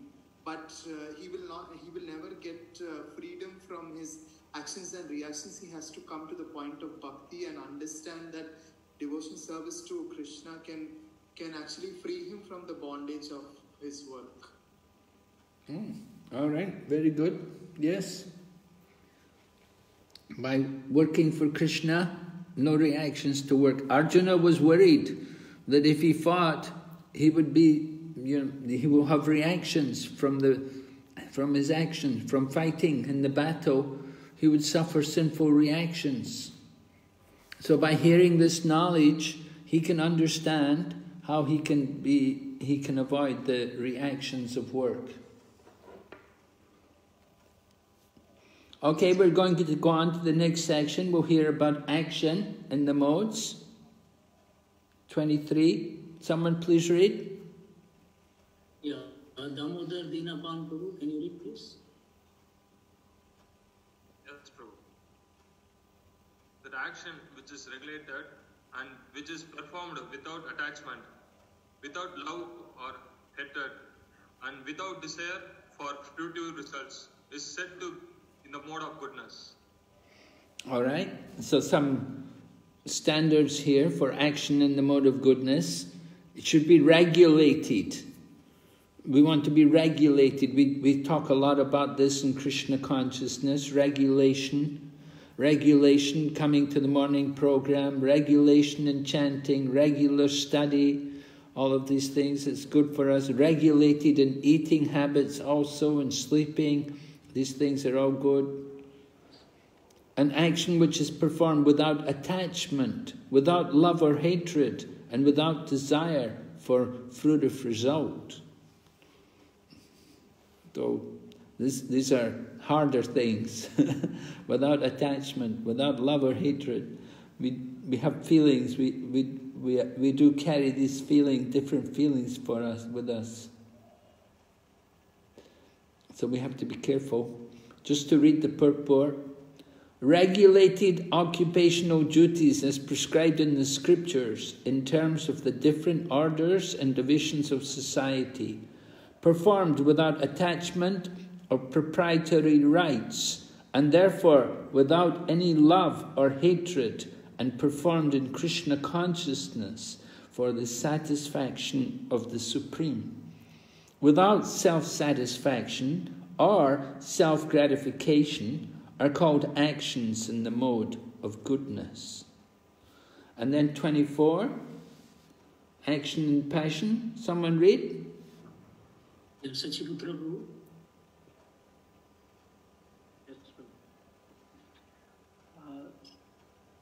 But action performed with great effort by one seeking to gratify his desires and enacted from the sense of false ego is called action in the mode of passion.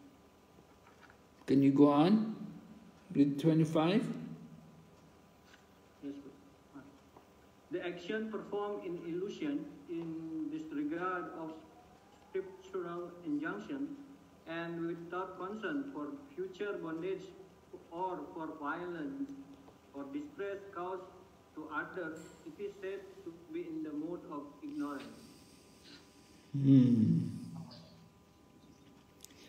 You can read the purport, Prabhu? Yes, sir. One has to give account of one action to the state or to the agent of the Supreme Lord called the Yamadutas.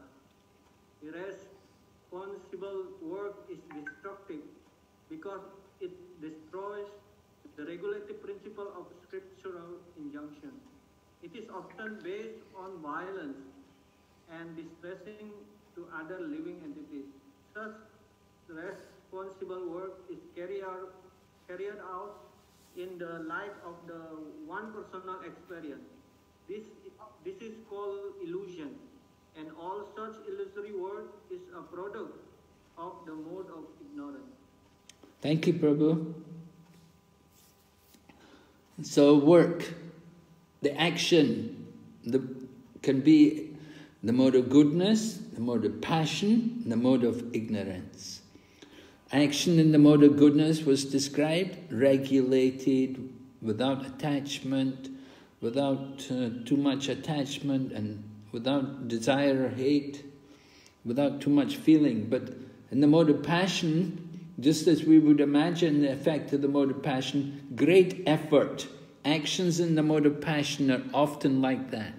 Great efforts are required.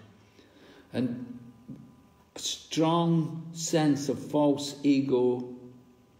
We really want to gratify our senses. We're very attached. It's the mode of passion. And now action in the mode of ignorance. Just the opposite of the mode of goodness. It's going to be irregular, and it can be violent, and there can be a lot of distress for people, and totally against the teachings of the scriptures. They don't even care about scriptures. They laugh about that. So people who are atheistic, they will do like that. They have no care for scriptures. They don't care about others. They can give distress to others. They don't care. Atheism in the Kali Yuga is very prominent. I know some devotees who preach in Australia, in Canberra, at the Australian National University there, and they have a Krishna club, or they did have, it's temporarily suspended just now, but in the past they had a Krishna club there, and there was a group called the Atheist Society. So the Atheist Society, they come And they use the same facilities which the devotees use. So when the atheists come and they see the devotees there doing kirtan and chanting, then the atheists, they're really, they're scorn and they mock and they say so many nasty things. They have no feeling, no concern about others. There's no question of humility or respect for someone who's an atheist, right? People who are atheistic, they're demoniac. And you can see the kind of behavior, the pride, the arrogance, the anger, the harshness. It's all there where people are atheists. Okay? Maybe we could stop there today. We can go on. We have to hear about the worker. We still have to hear about the worker. We've heard about knowledge and we've heard about action. The next one we'll hear about the worker. Are there any questions or comments? Anyone?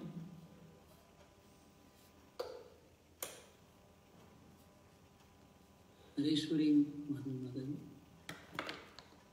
Hare Krishna Maharaj.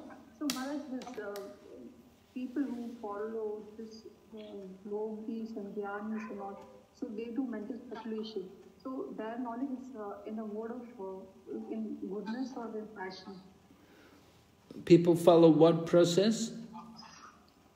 Either yoga, system, or because they speculate about the Supreme. So what is that called? In the goodness or in passion? Well, speculate about the Supreme. They simply speculate according to their own intelligence. They're not guided by any authority. Yes. Well, that would definitely be the mode of passion or ignorance. Actually, I had heard one person who was giving a lecture about super soul. So basically, he was a follower of Ashtanga Yoga. So I just got to hear when I was passing through. So he was just telling that you can consider anybody as super soul, either Krishna or Hanuman or anybody. So that is not according to scripture, because we know only Krishna is the super soul. Well, it sounds like he was encouraging other people to take up the meditation process. He didn't want it to be sectarian. So he's telling them, you can keep your religious tradition and also meditate. So he said, you can think of the super soul as Prophet Muhammad, you could think of him as Jesus. He said like that? Yeah, basically Krishna or Hanuman or whoever you want. Hanuman or, yeah. Yeah, people have these ideas, they have these different conceptions.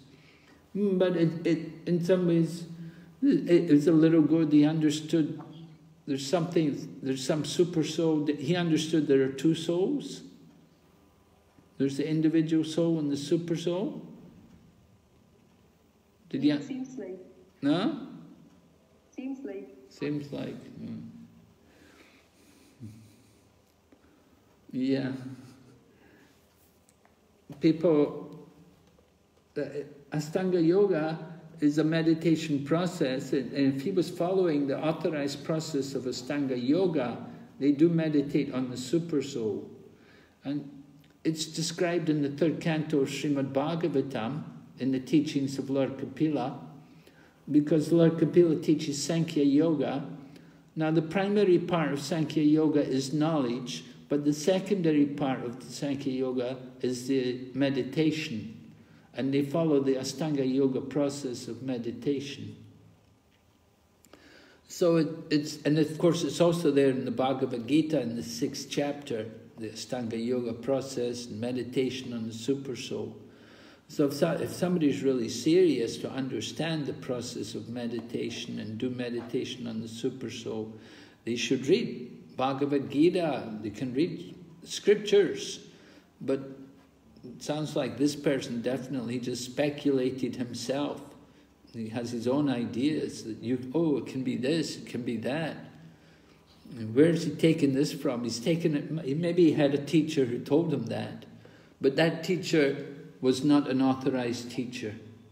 Any authorized teacher, what is the qualification for the authority of a teacher? He has to be guided by scripture. They have to support their statements with scriptural evidence. So maybe this person who's teaching Ashtanga Yoga, maybe he had a teacher who was unauthorized, who was not following scripture. Or yes, Maharaj. Unfortunately, he has many followers. Yeah, that's right. You get the people who are cheaters, they get many people who want to be cheated. They don't want the genuine process, they don't want to pay the price to understand what is the actual proper process, so they'll take any genuine, any nonsense thing, and they'll make it very popular. But you don't judge the success of something just by the number of followers they have. A teacher may have many followers. Doesn't mean he's a good teacher. Doesn't mean he's valid. It just means, he's a good cheater. And you get many people who want to be cheated. Many people who want sense gratification. They want to meditate and they want to think I'm God, or they want to think, anybody's God. The super soul can be anybody. You can meditate on anyone. It's all nonsense, all bogus. So we're not impressed. In Prabhupada's time, when Prabhupada was at 26 Second Avenue in the beginning, 1960s, there was a yoga teacher nearby. And the people would go there and they'd sit with the yogi, and the yogi teacher would tell them, now meditate, you are controlling the moon. And they would all sit there, I am controlling the moon. He said, now meditate, you are controlling the sun. And they would all meditate, I am controlling the sun. It's just nonsense. And then after they'd done this meditation, they'd come out and they'd all smoke cigarettes and they'd drink beer and they'd do all nonsense. No standards, no control, no regulation, nothing. Just stupid. And they're thinking, I am controlling the sun, I am controlling the moon. So ridiculous. So this kind of meditation is going on regularly. And people are impressed. People actually think, oh, very good teacher. They're so stupid. So people want to be cheated. So they get a cheater who comes along. This is the fact. And they don't get any spiritual progress. They don't feel any change. They don't feel any improvement. No question, making spiritual advancement. Yes, Maharaj. Yeah, any other comment, question? We have Indulekha Prabhupada. Hare Krishna Maharaj, as we discussed in text number 22, the people in the mode of ignorance, they say that, we are happy, we are satisfied with whatever we are having. We discussed and we had the response for that one. So if at all those people are there, I know many people like that, they say that we are satisfied whatever we are having. They are happy with their eating, making, sleeping and defending. And they say that no, we also worship Krishna, we go to temple, but they do not have the specific method or anything. They believe in Krishna, that's it, we can say. So what kind of response we should give them, or should we preach them, or say anything to them about Krishna, or what is the real method of Krishna worshipping or anything, Maharaj? Well, they say they believe in Krishna, they have some faith in Krishna, they have some attraction to Krishna. And yes, Maharaj. Then you want to try to introduce maybe one of Prabhupada's books to them. Yes. Or you can also invite them to come to the class when there's a lecture on the Bhagavad Gita. You bring them to the program, let them attend a lecture on Bhagavad Gita, let them hear. What I like to do, I like to give them the book and let them see if they can actually read the book and understand it. And if they try to read it, even they cannot understand it, but if they try to read it, it's a good sign. And certainly you'd want to give them prasadam and tell them this is Krishna prasadam. And when there's festivals at the temple, you want to bring them to the temple. Try to get... I have tried, Maharaj, but they are not so much interested in these activities as such. Like coming to the temple, I tried them to bring to the temple, and they came, but they're not so happy, or just for my sake they came and they visited the temple, they had the prasadam and all, but they were not very enthusiastic about it or to know also. Yes. So sometimes it's good if you can have a Bhakti Briksha program. Bhakti Briksha program, in someone's home. Yes. And you meet there and you have a little program, informal kind of program with them for an hour. That can also be very nice, somehow to awaken them, get them a little bit interested, because sometimes coming to the temple, it can be difficult for people, they don't know people and they're not comfortable, they're not used to it, they don't feel so happy. So sometimes you do the program at home, you have a program at someone's house, and you have a devotee come to give a talk or something, and you do follow the Bhakti Briksha program, gradually introducing people to Krishna consciousness. Okay, Maharaj, I'll try it. Thank you, Maharaj. Yes, any other question? Yeah, Ananta Vilas Guru. Hare Krishna Maharaj, Dandavat. Maharaj, we saw in this verses how mode of goodness, cultivating the knowledge of the difference between the soul and the soul and the body is to cultivate that knowledge is in the mode of goodness. But Maharaj, what about bhakti? Is it transcendental, like cultivating the knowledge of bhakti and devotion to Krishna? Is it transcendental to the modes? Yes, bhakti is transcendental to the modes. But bhakti can also be influenced by the modes. That's also that's described in the 3rd canto Srimad Bhagavatam, also Kapila Shiksha.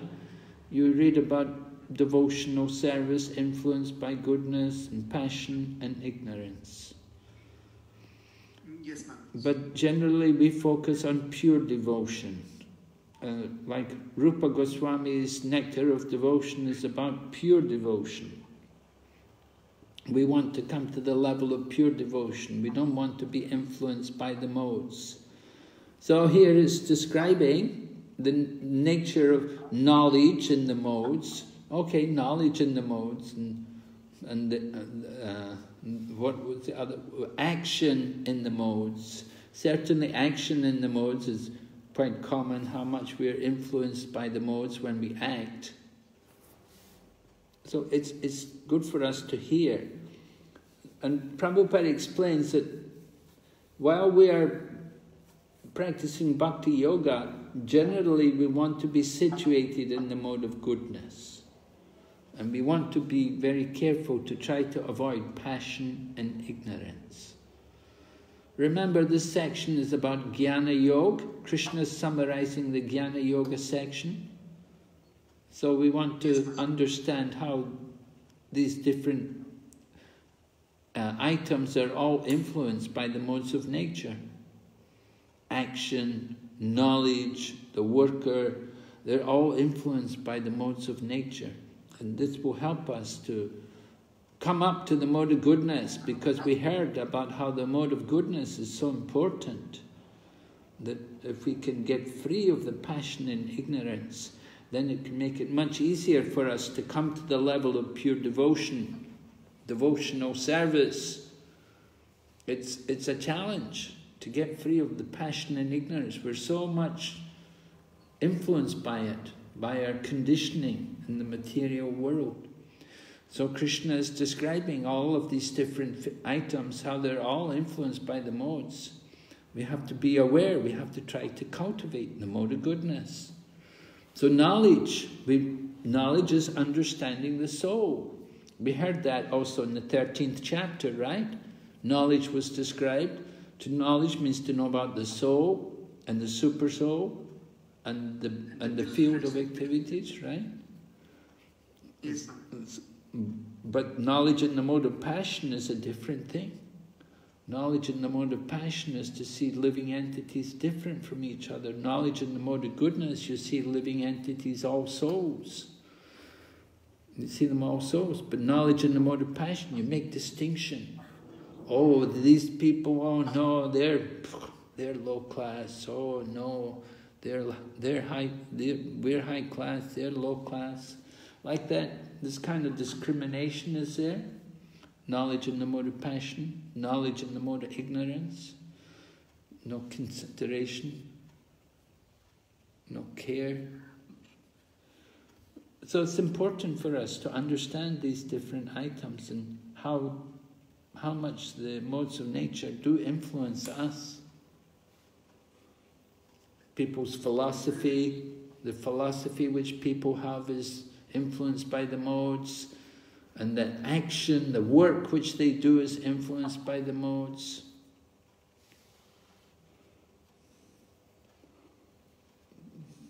Yes, Maharaj, Krishna already spoke about devotional service between 7 to 12 chapters, so that is why here when he's speaking about Gyan, he does not focus on Bhakti so much, right? Like towards the end, again we see a glimpse towards the end. Am I correct, Maharaj? Well, he's speaking about Jnana Yoga just now, but it's like we're going up the yoga ladder again. Karma Yoga was the first section, the first 6 verses, first 12 verses even, Karma Yoga, and then Jnana Yoga, from 13 up to 17, 18, Jnana Yoga, and we're still discussing the modes of nature, are still being described to us, and then we will come and we'll hear about devotion.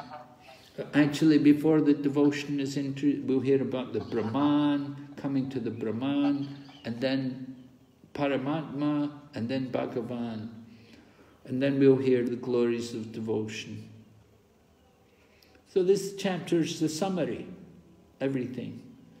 So the devotional part has not been introduced yet, it's coming at the end of the chapter. Yes, Maharaj. Thank you, Maharaj, for summarizing it.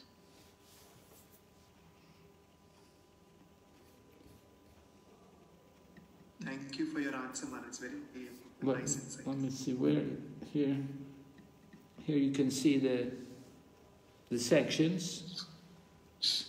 First section, acting with detachment, and second, conclusion of Sankhya and Vedanta.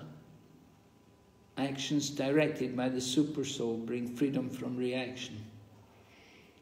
And we're on this section, the entanglement of the 3 modes. So we're still entangled in the modes. We have to transcend the modes. And then here, section number 5, from Jnana Yoga to pure devotional service. So, verse 49 to 55 will bring up pure devotion. And then worship, working in pure devotion, surrender, going on. So the second half of the chapter, we'll hear about devotion. Yes, Maharaj. Thank you, Maharaj, for the detailed. Hare Krishna. Any other question? That's all, Maharaj. I think there are no more. Okay, so we will stop here today. Thank you very much for your time. We'll meet tomorrow again. Thank you, Maharaj. Hare Krishna. Hare Krishna. Thank you. Srila Prabhupada ki jai.